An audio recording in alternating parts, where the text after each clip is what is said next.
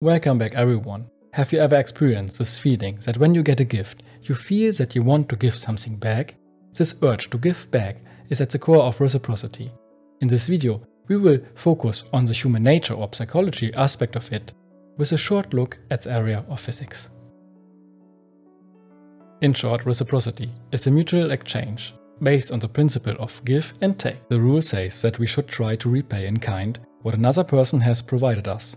By virtue of the reciprocity rule, then, we are obligated to the future repayment of favors, gifts, invitations, and the like. Let's move from the area of human interaction to the area of physics and look at reciprocity's definition there. In physics, reciprocity is Newton's third law, which states that for every force exerted by object A on object B, there is an equal but opposite force exerted by object B on object A.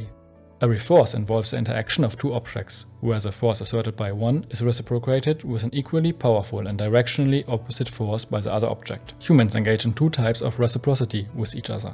Direct, which is I help you and you help me, and indirect, which is either a pay it forward concept, I help you and then you help someone else, or more about reputation building, I help you building a reputation as one who helps so that someone else helps me in the future. Both kinds work. While reciprocity isn't as reliable when it comes to humans as it is with physics, the concept can help you achieve better outcomes by Parrish. Reciprocity is future-orientated. We can do something now to probably get back something in kind later on. The concept of pay it forward is interesting because we can influence people or do something good on people beyond our first interaction. Just a short disclaimer, reciprocity and reciprocation are two words or two concepts which are often used interchangeably. However, they're slightly different. Reciprocation is a specific instance of giving back in response to something received, while reciprocity encompasses broader mutual interactions. In simpler terms, reciprocation is a part of the larger concept of reciprocity. Both are nearly identical and we will use them also mostly interchangeably. I just want you to know that there is a slight difference between them. When we receive a gift, for example on Christmas holiday, we feel the urge to give something back. It is not so much about to give back the equal value, like the equal monetary value for example. It is more about to give back our honest appreciation and gratitude. In my opinion, the cycle of giving and receiving and the bonding which is created with this makes the Christmas spirit. And of course we can substitute here the Christmas holidays with any other holiday from other cultures. This is the basis all of reciprocity and brings joy through mutual appreciation and gratitude. This all goes far beyond giving gifts. You are standing in front of an elevator. The doors open, and inside the elevator is one solitary stranger. You've never met this person before in your whole life. You walk into the elevator. You have three choices for how you're going to behave as you walk into this elevator. Choice number one. You can smile and say good morning. And I say, at least in California, if you do that, 98% of the time, the person will smile and say good morning back. You can test it.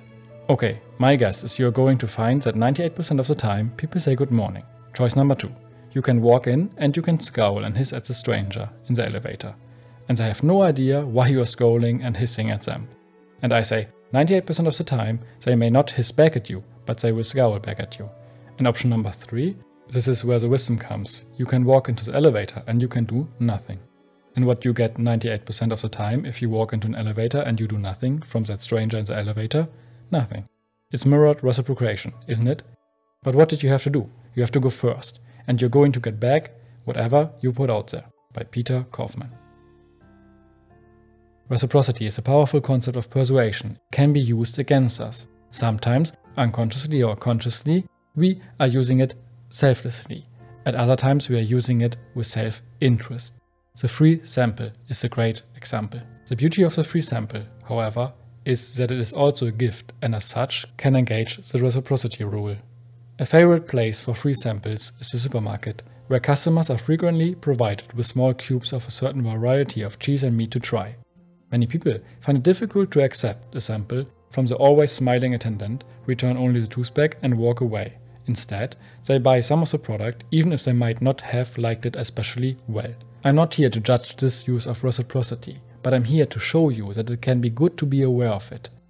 It's not always that the self-interest way is bad, it is more nuanced. For example, when I forgive another person and this other person also forgives me in kind, like uses reciprocation. then it's overall really positive. And I'm not forgiving in the first place this person because of the other person's sake. I'm also forgiving this person because of my self-interest. So in the end, it's a win-win where both parties profit.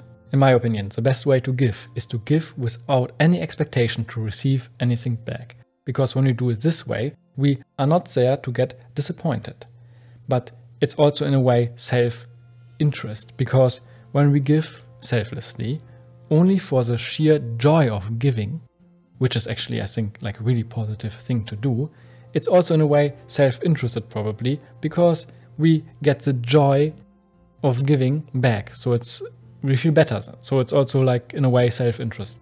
But you can judge by yourself, I don't know. But I still think this is like a really good way to give. Or giving overall is like really good.